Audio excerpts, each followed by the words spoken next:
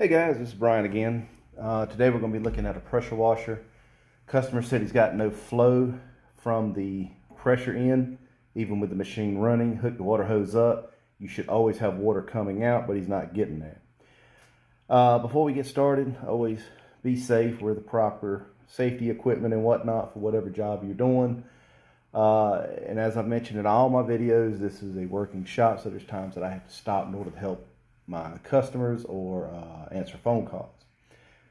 But otherwise, I try to run my videos straight through and be concise and quick as possible.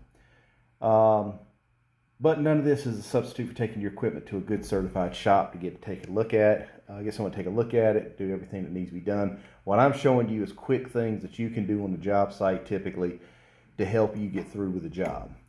So as I mentioned, he's got water going in, but we got no water coming out. Even with the engine is running and the pump is running, nothing at all is coming out. And usually most pumps are a free flow situation. So the water free flows through here as you're using it or when you're not using it. As long as the water pressure is on, you got water coming out. When you don't, you got an issue. So I checked it out. Sure enough, nothing's coming out of the high pressure side with or without pressure. So we're going to remove this. And as you can see, there's two fittings on here. You got your quick connect fitting, and then you got this collar. We're going to take the collar off, not the quick connect. And this is a spot that I always go to first.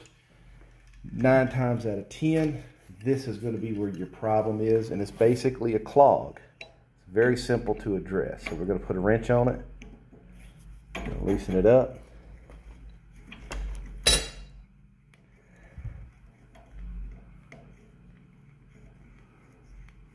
There's going to be 2 pieces in here that you want to make sure you don't lose.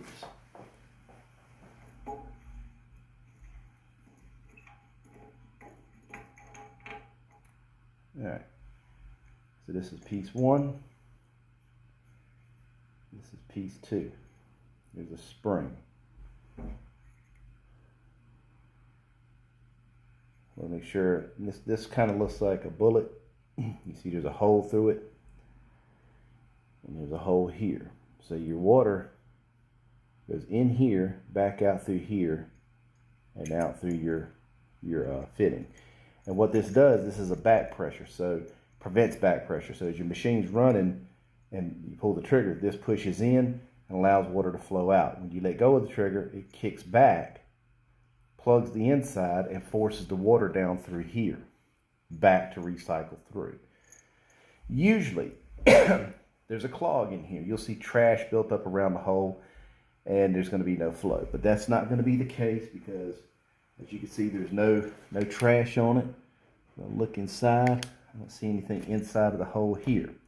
So we're going to set this to the side. Like I say, make sure both pieces stay with it. So now we're going to take the unloader itself off.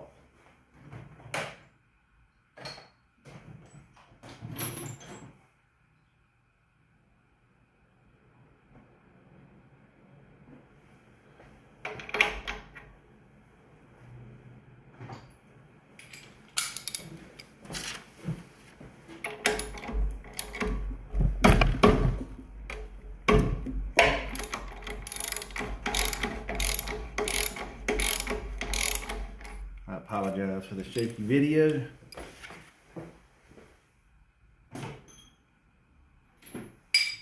But that's a workstation, not a film studio. There we go.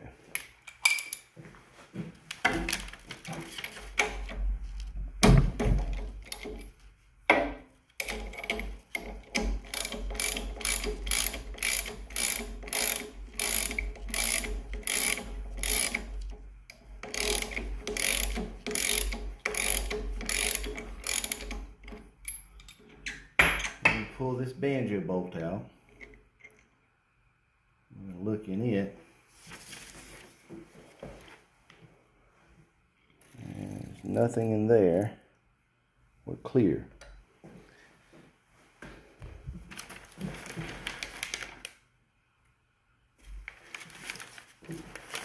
nothing inside the upper high pressure side. So we're going to pull this lower one off.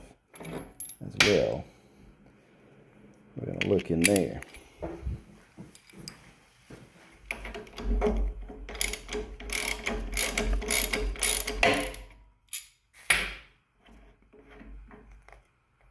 right, I see a lot of trash remnants coming out. Nothing in there. Nothing in there. So we're clear. I'm going to pull this filter screen off. I'm sorry, I'm not in the camera good. I'm going to pull that off. We can see through it. So none of that.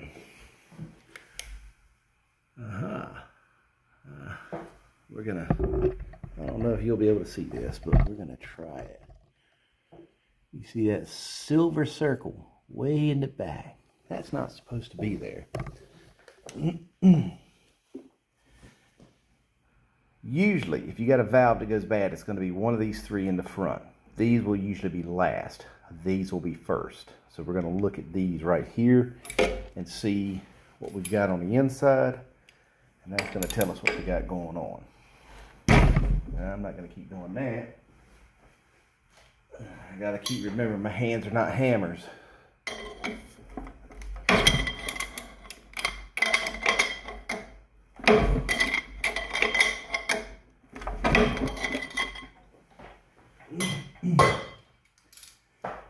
It only took 53 years to figure out my hands are not hammers.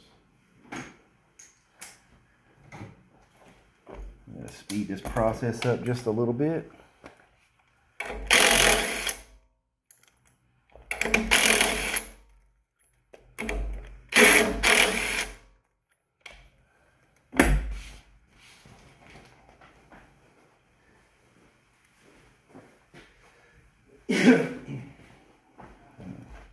Now in here, those black pieces, those are your valves. You got 3 of them on the bottom. Like I say, usually if one goes bad, it's going to be down at the bottom. Not always.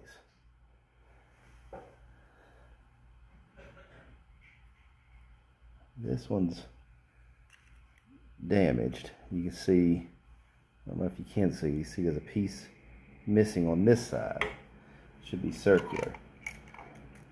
Pull this off. You see there's trash inside of this one. Pull this one. And spring is missing completely out of this one. So is the center plate. And where that center plate went, I don't know, because it doesn't fit through, it will not fit through that hole. I have no idea where it went. Unless it got crushed.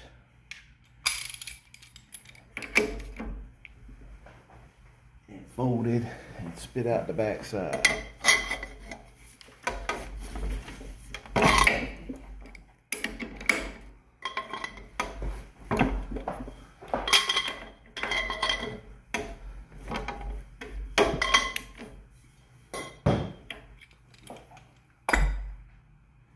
Pull the ones off the top.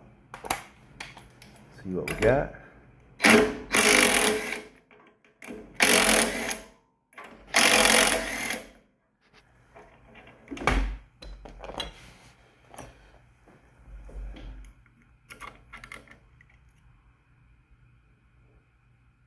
This one's not good.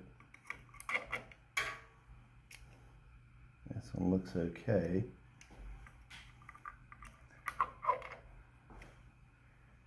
This one's dirty, but it's okay. But again, there's no indication of where the plate is for that valve. I'm going to pull this out from the back side.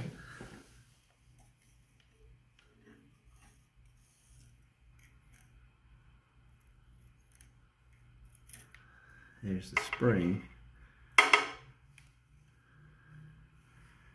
And I don't see the plate at all. I keep saying the plate. I'm going to go back to this. You see you got, I can't move that one because it's damaged too bad. You got this one, that little plate. moves in and out. There's a spring. This one has no spring, and the little plate is missing. It's gone. It's not inside of the pump. It's not in the unloader. I can blow straight through the unloader. Alright, so gonna need a new set of valves. Should probably get this back in action. So we're gonna check with the customer real quick, see what they want to do, and we'll be right back. Alright, so the customer wants to go ahead and put some new valves in, so that's what we're gonna do. Make sure there's no trash in it. Nope, so we're good. So the O-rings are inside. We just left them in there. We're going to reuse them. We're going to take and push in the new valves. They just go in just like that. And that's the new valves look like that. I mean, look just like the old ones. Just push them in. So they're sitting firm and square in the bottom into the O-rings.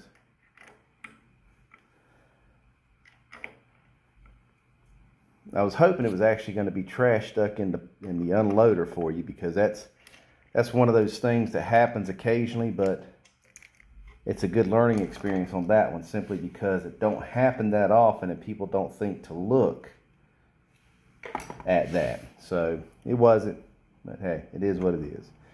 We're going to start threading these back on by hand. Make sure you put these on by hand. Do not use any power tools or wrenches to put these on until you got them seated into the threads. Because if you cross thread this brass, you're going to be buying a new head. If you're going to be buying a new head, you might as well just buy a new pump. Because this head is expensive compared to what the whole pump sells for.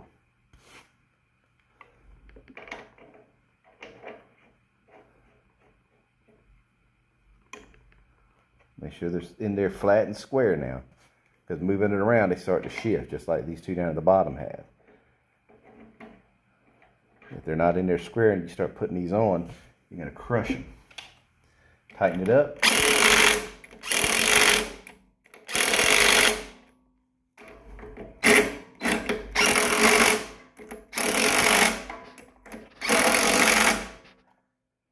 I'm going to put the unloader back on.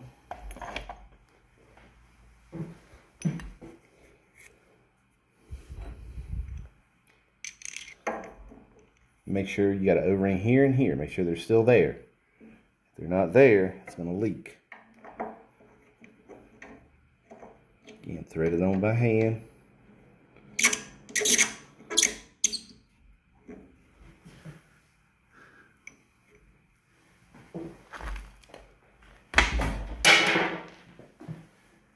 Be sure to drop them at least once on the floor, because that's always helpful. Put this back in. Sometimes this don't line up just right, so you got to make sure you move it and wiggle it around. Tighten it back up by hand as far as you can go. I'm going to tighten it up.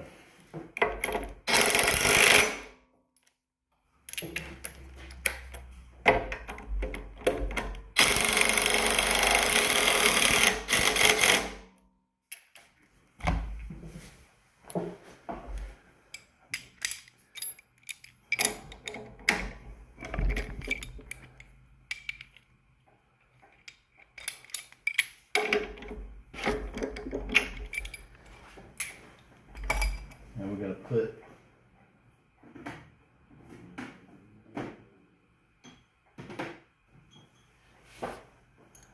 put our quick connect and backflow valve back on. Make sure that bullet and that spring is in the correct way. If you don't remember, go back and look at the beginning of the video where I showed you how it goes in. If it's backwards, it's not going to work. Tight. put our screen back in place.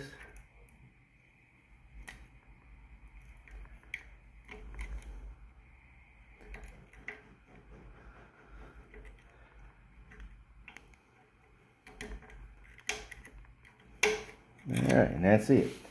So you replace the valves on your pump, put your unloader back on, all your fittings are tight, your filters are in place, all your O-rings are in place, push blowback valve is put back in the correct position. Now we're going to go out. Alright, so now you've replaced the valves in your pump. We got all our fittings back on, the O-rings are in place, everything's tight. The blowback valve is put back in the correct position. Now we're going to test it outside. Hook your water up, see if you got water flow. If you got water flow, turn it on, see if you got pressure. If you don't, then we start looking at other issues. But at this point, that's what we got. I believe we're going to be good to go. If I check it and it's not solved all the problems, we're going to bring it back in and we'll start up another video. But that's how you change your valves on the pressure washer pump. You guys find me on Facebook as well versus subscribing on this channel. Because on Facebook, you can contact me directly through the DM and actually get questions answered a lot faster. You guys be safe. I appreciate it. We'll talk with you later.